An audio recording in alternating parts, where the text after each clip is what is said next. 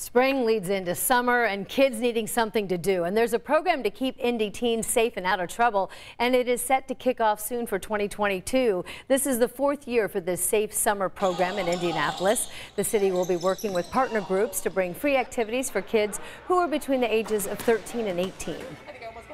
Because we know that families across our community deserve safe, supervised options for their teenagers to help them become productive and stay in a positive and interactive environment.